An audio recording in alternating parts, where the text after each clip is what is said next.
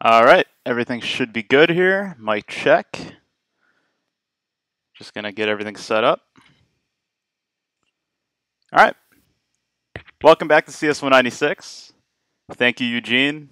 I got a much needed haircut over the break, and so this is going to be my final lecture of the semester.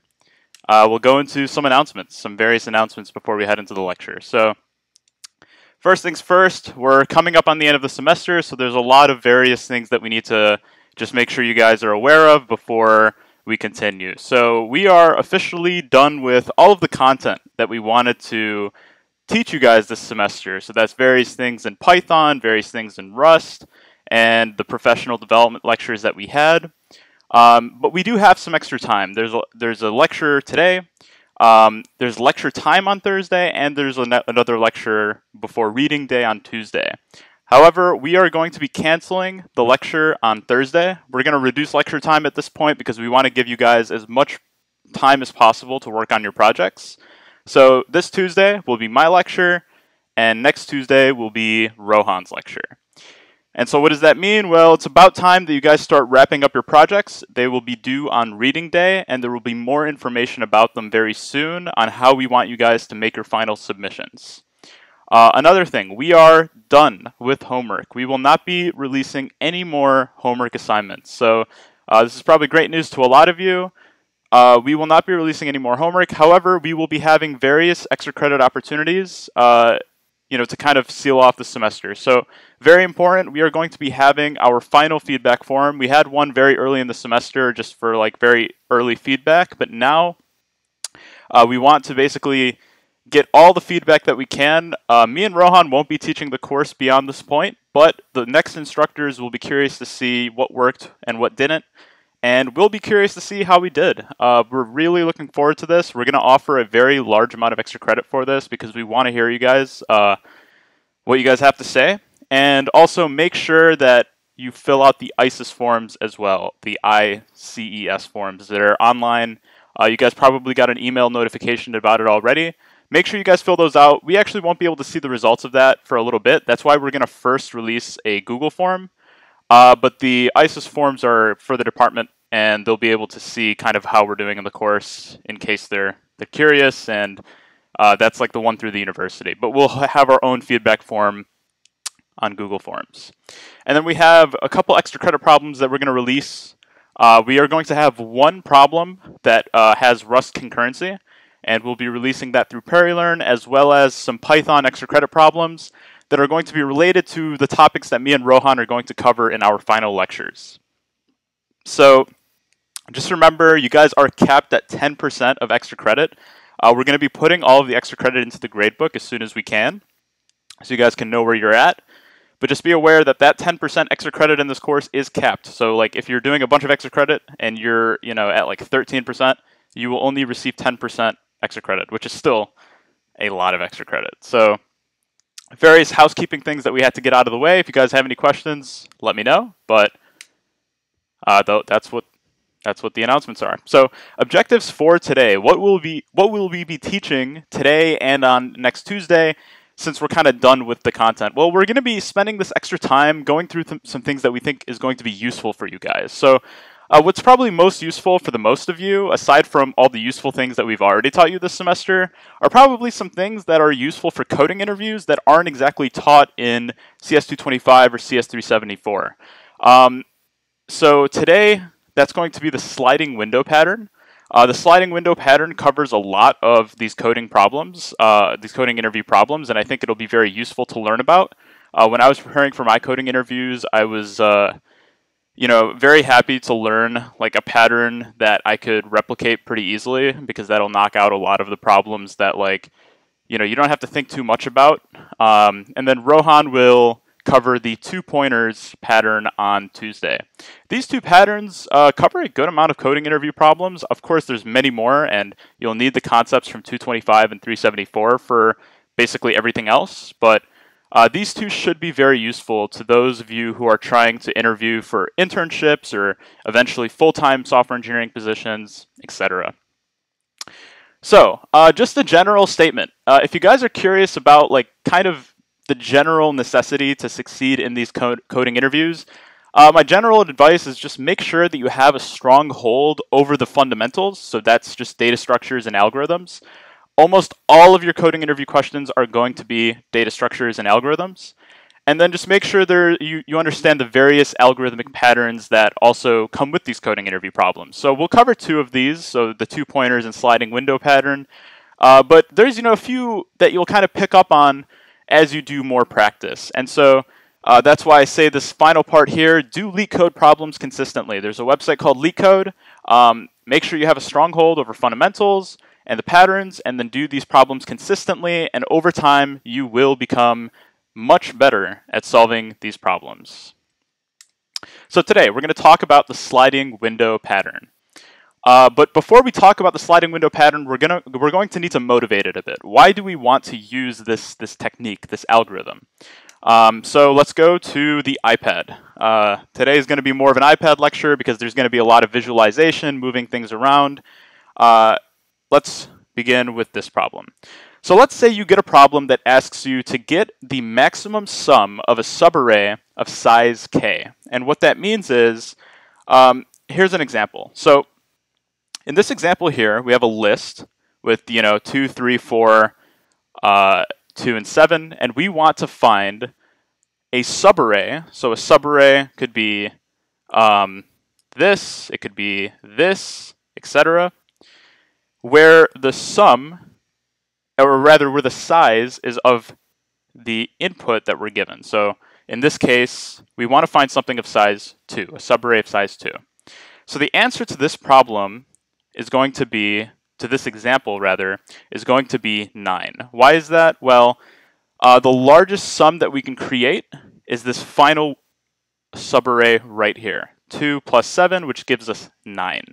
All the other subarrays, this one will only give us 5, this one will give us 6, so of course the final subarray will be the one with the largest sum. If you want another example of this, if I have k equals 4 and this different array, the subarray that will give us the largest sum will be this subarray right here, because if you do the math, that will give us 42, and there are no other subarrays that will provide us a sum larger than 42. So that's just the general problem statement, but now we can talk about how we can actually solve this problem. So with these coding interview problems, typically you want to begin by talking about a brute force approach. Someone asked, does 3, 7 not count as a subarray? No. Very, very good question. When we talk about subarrays in this question, we're talking about contiguous subarrays. So arrays, there can't be any breaks in the subarray. Good question. We're going to be talking about contiguous subarrays. So first things first, typically when you're trying to solve these coding interview problems, you're going to want to try and come up with a brute force approach, something that is just super straightforward, not very efficient, but it solves the problem. So what is our brute force approach? Well, we're going to want to look at all of the windows of size k and see if the sum of that window is greater than, some sort of running total or running maximum, and we can just keep updating that every single time. So we would just basically look at this subarray right here, and we would sum up all of the elements of it. We would see, is it greater than some running sum, and just keep going until we find the subarray that has the largest sum. And eventually we would find that it is this one. It's the same example as earlier. So very brute force approach. It'll get the job done. And let's talk about the time complexity here. So the time complexity will be O of n times k, where n is the size of the array and k is that, size of the window that is input into the function, right? And the reason why that is because we'll be looping through, and then for every single time that we loop through, we're going to loop an extra k times to find the rest of that window, right? So we would start here, and then we'd loop an extra k times. We would start here, loop an extra k times, etc. So that's why it's O of n times k. So this will get the job done. This will get you an answer, but can we do better? And before we talk about doing better, we can actually look at the brute force code. So this is what the brute force code looks like, and I think the time complexity will be a little bit easier to understand once we look at the code. So we have this function called maximum subarray of size k, where we take in an array, and k being the size of the subarray that we're looking for, as we said earlier. And we're going to want to keep track of a few running totals. We're going to see the sum of our current window, the current window that we're evaluating, and the sum of, so this will be our current window sum, and max sum will be what we're returning. This is going to be keeping track of the best that we could do in the entire array. So we're going to basically just loop through from 0 all the way until the length of the array minus k plus 1. And the reason why we do that is because if you notice here, we don't actually need to go all the way to the end of the array. We just need to stop once the length of the array minus k plus 1. So you'll see here, we just need to loop until this point because we can evaluate the rest of that window without actually going further, if that makes sense. Then we can take a look at the current window sum by, from that point, iterating k more times and just incrementing the window sum, and then saying that the max sum of the entire array is going to be equal to what we've already evaluated versus our current window sum. And over time, we're going to end up getting the max sum, which is our answer. And so, as we said before, this will get us our answer. This is exactly what we looked at in our iPad overview, and it's fine, right? But the issue comes with the time complexity. The time complexity of O of n times k means that if we were to have an array that is really large, or a k that is really large, we're talking like hundreds of thousands of elements, this algorithm will be extremely slow, and we can do much better. And why is it that we can do better?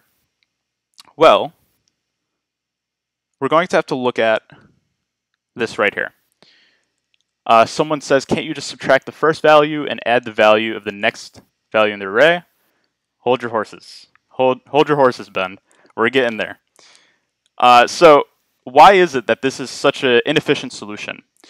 The reason why this is an inefficient solution is because if you notice here, we have a lot of overlaps in what we're calculating here. We're calculating the same thing many times, if you notice that right here. And so if we look back at the slides, how can we actually avoid the problem of these redundant calculations, where we're recalculating the window every single time? Well, this is where the sliding window pattern comes into play. So let's go back to the iPad. So how do we implement the sliding window pattern? Well, the sliding window pattern is just basically saying, why would we keep on recalculating every single window over and over again when we can maintain one window like so? So here is our window of some sorts, right? And it's the same thing. In this case, it's a k is equal to 2, so our window is going to be of size 2. And what we can do is just basically iterate through this array with our window and just say, okay, in this case, our current window sum is 5, so the best so far is going to be 5. We can keep track of that here, I guess. And then we'll continue iterating. We'll say, all right, here's a new window. 3 and 4. 3 plus 4 is going to be 7. That's better than 5. So we update that. Let's continue iterating. And we'll keep on doing this until eventually we hit the end here, where we say, okay, 9 is actually the best. And we'll return 9. So you'll notice the difference between what we saw earlier, where we're constantly reevaluating the same exact overlapping material rather than just sliding and updating our window each time.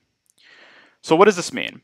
When we slide the window, we're going to want to keep track of our maximum value and the current window sum to see if we can do better than the maximum value. And this will give us O of n time complexity because we're not doing that constant recalculation. We're just doing one pass through the array, so n is the size of the array, and we are going to get our answer at the end. So how do we actually implement this? Let's take a look. So just a quick thing to note, this is going to be kind of like the general code pattern for a sliding window problem of fixed size. Notice that in the problem statement it said subarrays of size k. That means that the window size will always be of size k, so it's a fixed size. So let's take a look at the code here. So we've defined the same exact function, and what we can do here is same idea as before. We're going to keep track of our maximum sum and the sum of our current window. And we're going to basically every single time just see, okay, can we do better than the max with our current window sum? And we keep on doing that over and over again until eventually we get our answer.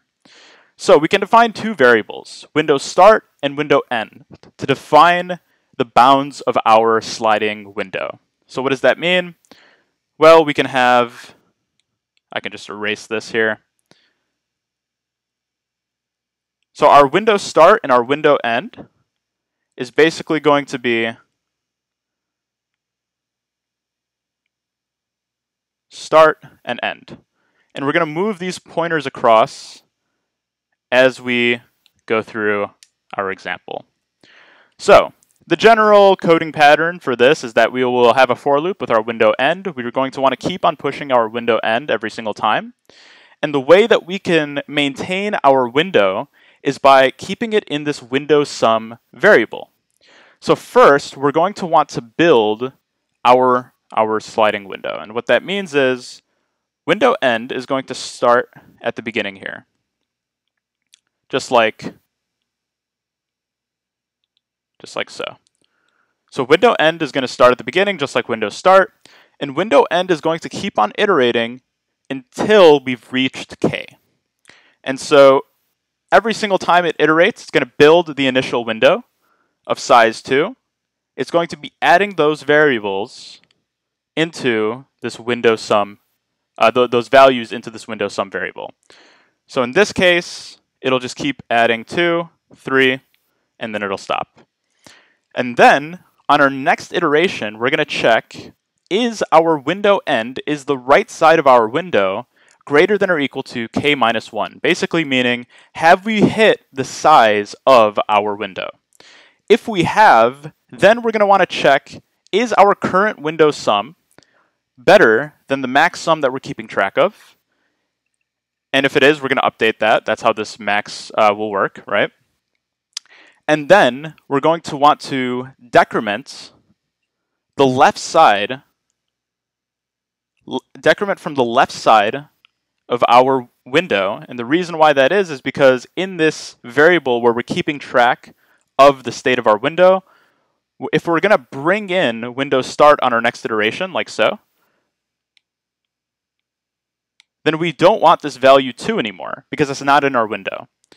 And so that's exactly why we're saying window sum minus equal array of window start, and then we do window start plus equals 1, basically saying let's bring in the left side. So they kind of move together.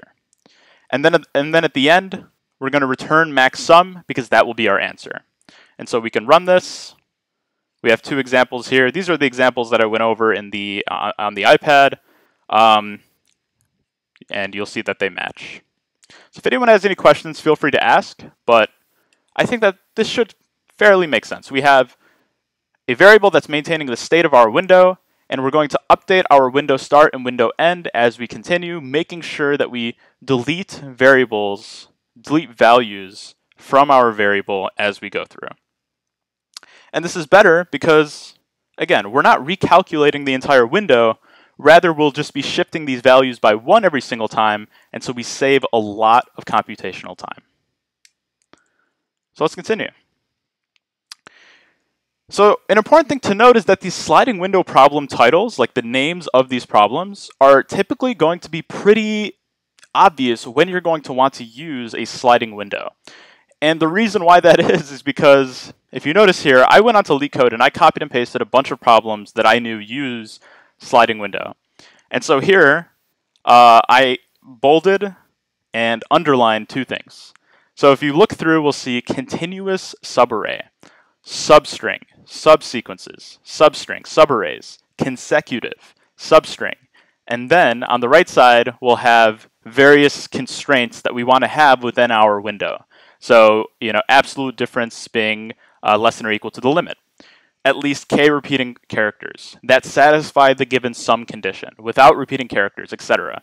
So typically we have some sort of hint that, hey, we're going to have a contiguous subarray, subsequence, consecutive something, whatever it is, and within that sliding window, we're going to have some sort of constraint. And so this should kind of tip you off to know that, okay, we're going to be using sliding window for this problem.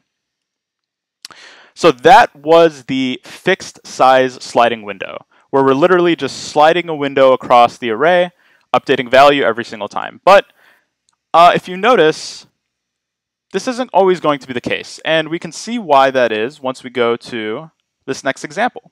So let's say we have a problem that says, let me find the smallest subarray with a given sum. And so let's give some examples so you guys know what I'm talking about here. So in this array, we'll know that the answer is 1 because the smallest subarray that gives us a value greater than or equal to our sum is just going to be this subarray here, because the sum that we're looking for is 7, and there is nothing smaller than that, right? So on our next example, maybe a little bit less trivial, we want to find the same thing, smallest subarray that is giving us a sum greater than or equal to what we have here. So here, we'll see that the answer is 5 and 2, because while there are some other examples that will give us 7, for example, this subarray here, we know that that's not the answer because it's not the smallest subarray. This would be a subarray of size 3, whereas this subarray here is of size 2, and that's why that's the answer. So, again, we talked about this in the slides. We know that we want to use sliding window because of various things that will tip us off here. The smallest subarray. So we know that this is falling into the pattern that we were talking about. But if you notice, this window is not of a guaranteed fixed size. And the reason why that is just from the examples that we gave alone. Here's an answer where the subarray is of size 1. Here's an example where the subarray is of size 2. So we know right away this is not of a fixed size. This is going to be a different type of sliding window. This is going to be a dynamically changing size. So what do I mean by that? Well, we're going to maintain a dynamic sliding window where instead of just shifting over a sliding window of the same exact size, we're going to want to grow and shrink the window based on various constraints. So in this case, we're going to want to grow our sliding window until the constraint is reached, and then we're only going to want to shrink it, so that means bring in the left side. So grow means expand the right, shrink means bring in the left. And we're only going to want to grow it until our constraint is reached, and then shrink it when we're trying to do better. So what does that mean? Well, it's best with an example. So let's look at this example here. We can begin our sliding window by just saying, a sliding window of size 1, and we're going to keep on expanding until our constraint is reached. So we said we want to find a window where the sum of it is greater than or equal to the sum that we're looking for, which is in this case 7. So we said keep expanding until the constraint is reached. So this window has a sum of size 2. Is 2 greater than or equal to 7? No. So let's keep on expanding. And we'll keep on expanding until eventually we do reach the constraint. In this case, the sum of our window is 8. That is greater than or equal to 7. So now we're going to say that the best so far is 3, because that's the size of that window. And now we're going to see if we can do better. And what I mean by that is we're going to want to bring in the left side. So now let's bring in the window start pointer. So we'll bring that in. And now in our current window, we're going to check, okay, are we reaching the constraint? No, we're not. We only have 1 and 5, which is 6, not greater than or equal to 7. So let's keep on trying to reach the constraint again. So we expand our right side. We grow until the constraint is reached. So now here we have, again, same exact thing. Window sum of 8, which satisfies the constraint, but we already have something of size 3, so it's not going to change anything. But now let's see if we can do better. So let's bring in the left side, and we'll see right away we actually can do better.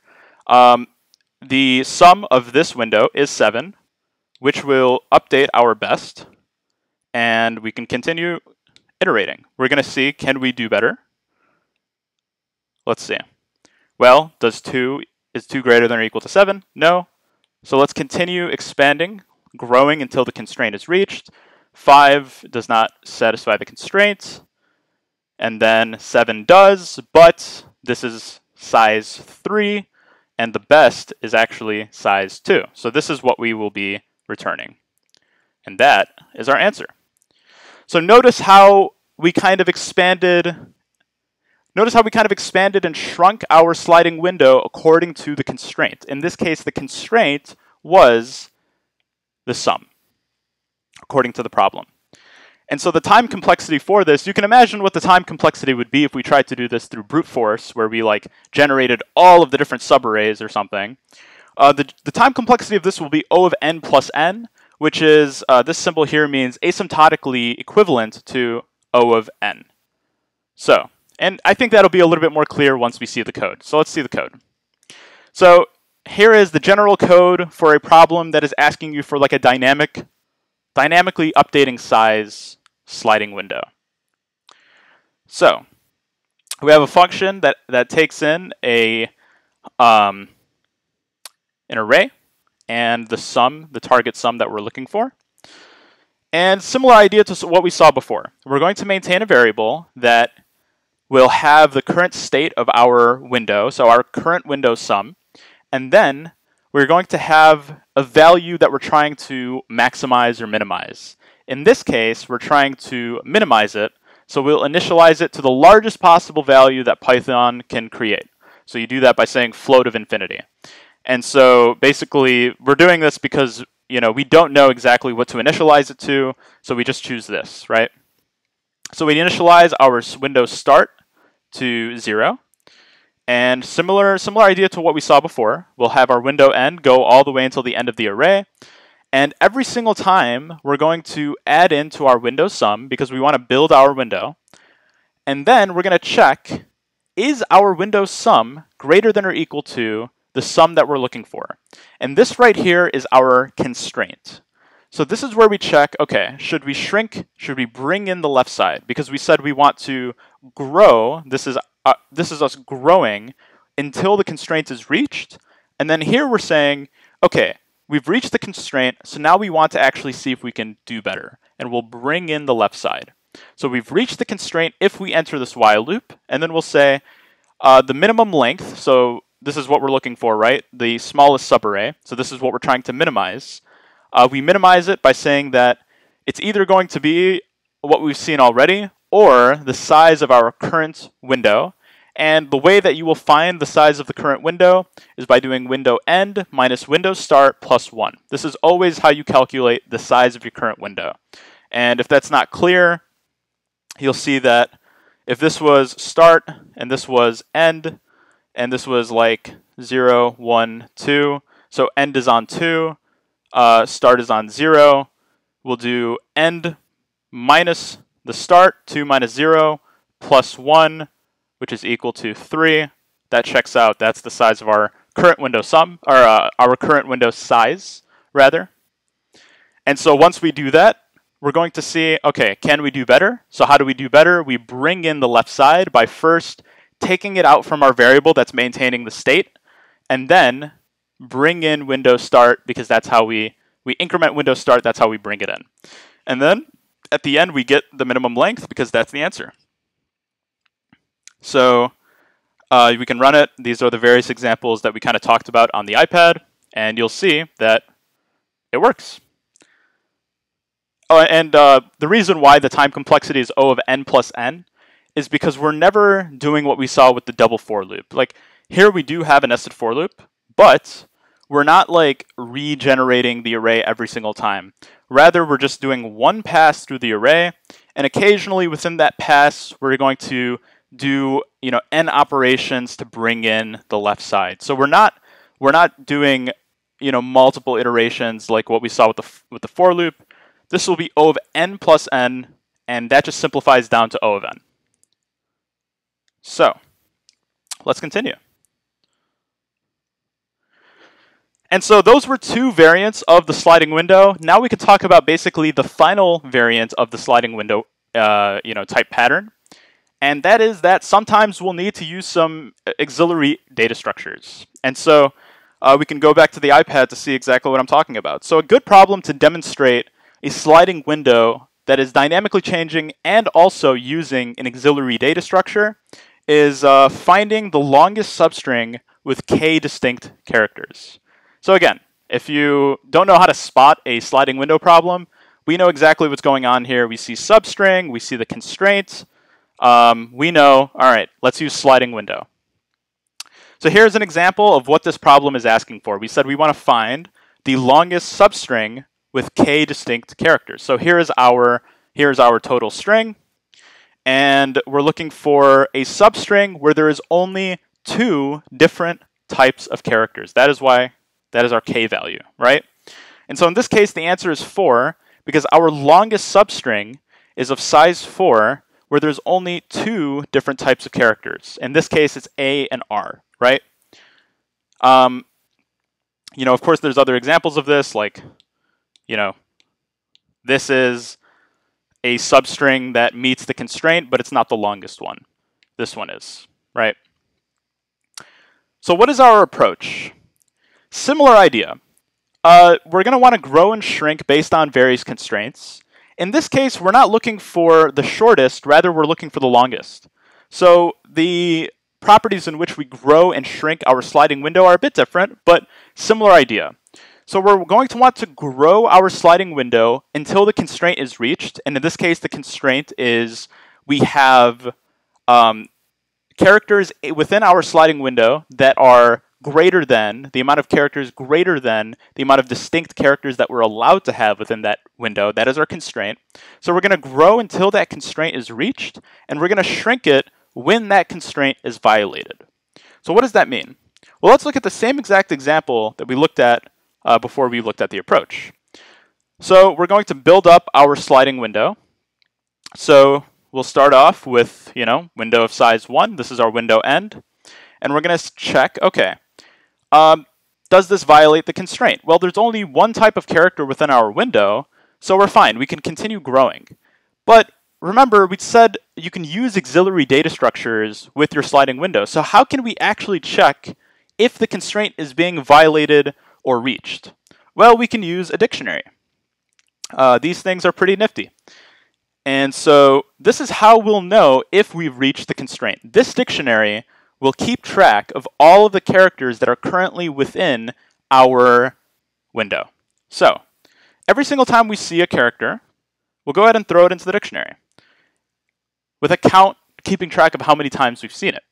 So in this case, we've only seen A once. We'll throw it in there, and we're going to check, okay, are the number of characters in our dictionary greater than the number that we're allowed to have? Because we're only allowed 2 distinct characters, or in this case 2, but k distinct characters. So is it greater than k? In this case, no. So we're going to grow until we reach our constraint. So we can grow it. We'll see that we'll have R. We throw R into the dictionary. Have we violated the constraint? No. We don't have more than 2 in our dictionary. We only have 2 in our dictionary. 2 distinct characters. So let's continue growing. Here we see another A, so we can go ahead and update our A. We've seen it 2 times. And similar idea, keep on growing. We've only seen A 3 times now. And while we're doing this, obviously we'll keep track of the best so far. So in this case, the best so far is going to be 4, right? Our current window size. So let's keep on trying to grow it. We still haven't reached our constraint. We're still good. So now we'll hit C. We'll throw C into the dictionary, and we'll say we've seen it once. And now we'll check, okay, how many characters do we have in our dictionary? We have 3. 3 is greater than our k for this problem, which is 2. So we need to shrink. We need to bring in the left side. So someone said, can we use a set instead of a dictionary? No, and the reason why is actually what I'm about to show you right now. So again, we want to shrink once we've violated the constraint. We violated the constraint now because there are 3 things in our dictionary. We're only allowed 2 distinct characters. So when I bring in the left side, when I try to shrink our window, I'm going to delete A from it, right? I'm going to bring in window start, and I'm going to decrement how many instances of A there are within my window. So I'll decrement 3 down to 2.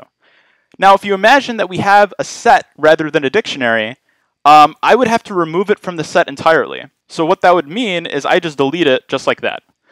But there are still A's within my window. So I need to actually make sure it's a dictionary rather than a set because of the reason being, because there might be more than one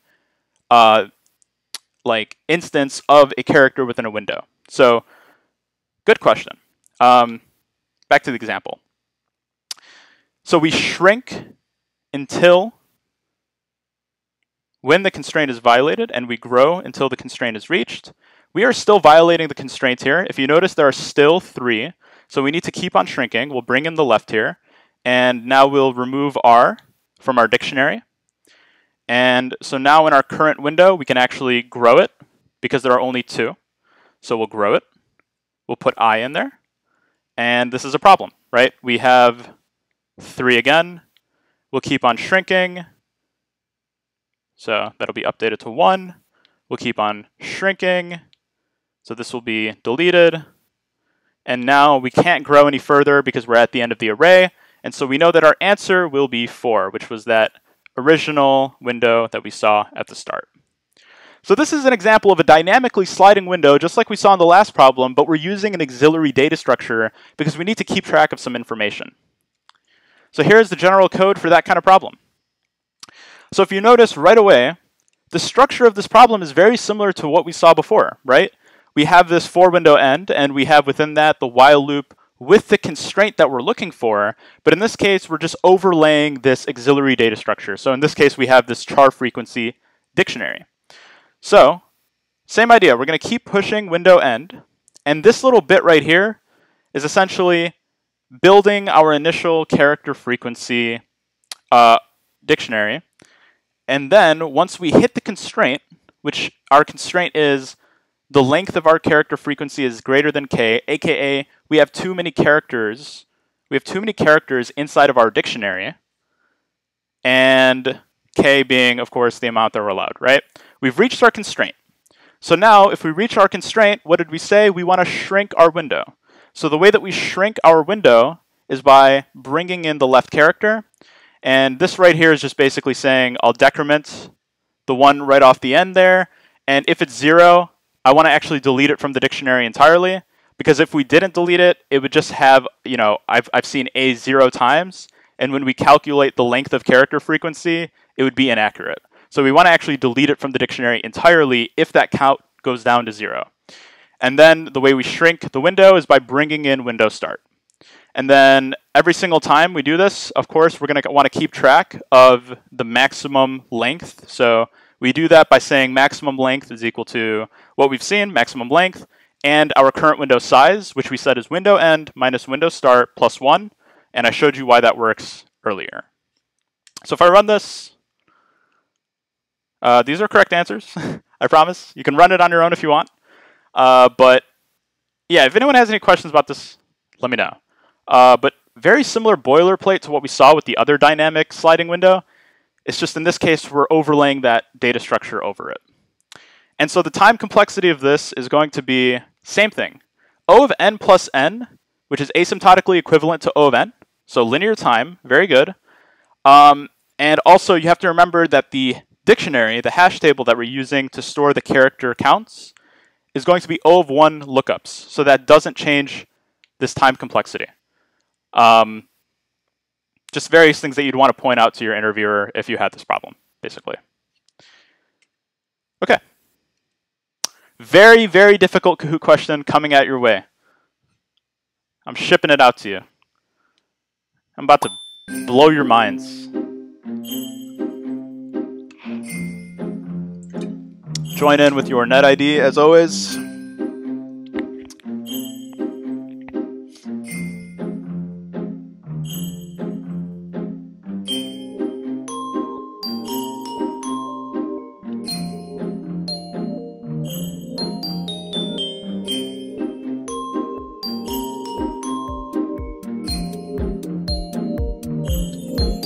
Kahoot music has changed a bit. This is Christmas. Nice job, Kahoot. Good stuff. Like 1 more minute for you guys to join.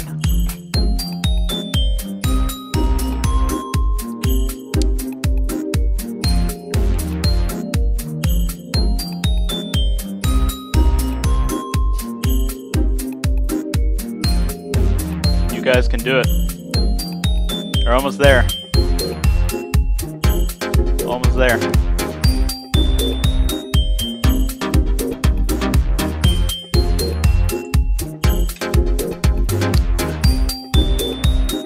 I will be starting in like 20 seconds.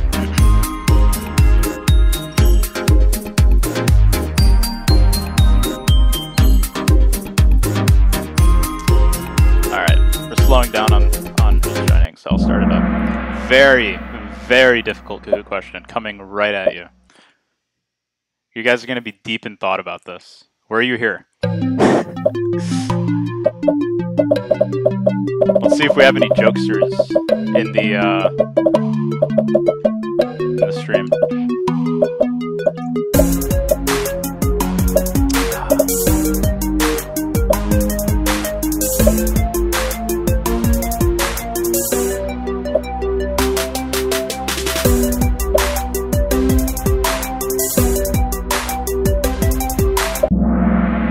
Ah, 5 jokesters. I knew it. All right, it doesn't matter if you pick true or false. You'll get credit. I didn't feel like Kahoot questions were a very good addition to this lecture, but we wanted to keep track of attendance. That's it for today. That is a sliding window problem. And if you guys are studying for your interviews, I think that it'll be a bit helpful to kind of knock out a whole category of problems.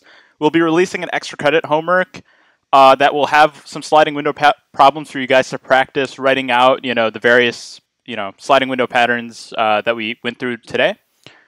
And so we said that lecture is canceled on Thursday, and Rohan's lecture will be on Tuesday. So that means that this is my final lecture. My final lecture ever, actually, because me and Rohan are not taking over for future semesters of 196. So it was a pleasure teaching you guys this semester. I hope that 196 could be like a little bit of light in your times in COVID here. Online learning sucks, and I hope that we tried our best to make it less frustrating and less, depressing as it should be, right? I had a great time this semester teaching the course, and I had a great time with 196. I've been a part of it since spring of 2019, and been teaching it since the spring. You guys were definitely some of the best group of students that we've had, at least that I've had since being on the staff. You should all be very proud of yourselves, and feel free to keep in touch. I'll be around. Add me on LinkedIn. Reach out on Discord, whatever it is. Have a wonderful rest of your semester, and Rohan will be here next Tuesday.